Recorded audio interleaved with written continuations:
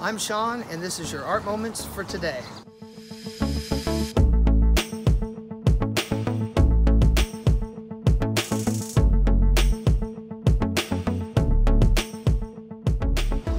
The Dutch post-impressionist painter Vincent Van Gogh has many famous paintings attributed to his name.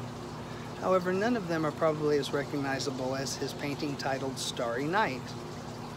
Vincent created the painting in 1889 while he was a patient in the asylum in Saint-Rémy-de-Provence, France.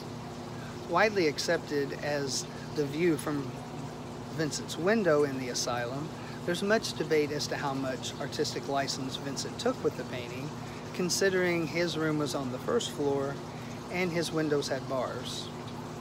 Furthermore, the village of Saint-Rémy-de-Provence would not have been viewable from the asylum, so they already know that that was an added visual layer that Van Gogh added into the painting. Starry Night, as we know it, is not Vincent's first painting titled with such a name and trying to capture light effects. In 1881, Vincent Van Gogh created the painting Starry Night over the Rhone, where he worked to capture the starlight and the lights from the cafes in Arles, France. And that's your art moment for today.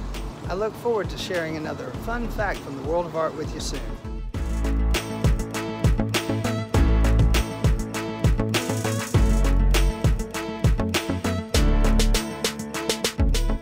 If you have something you'd like to see us spotlight on Art Moments, send us a message at the address below.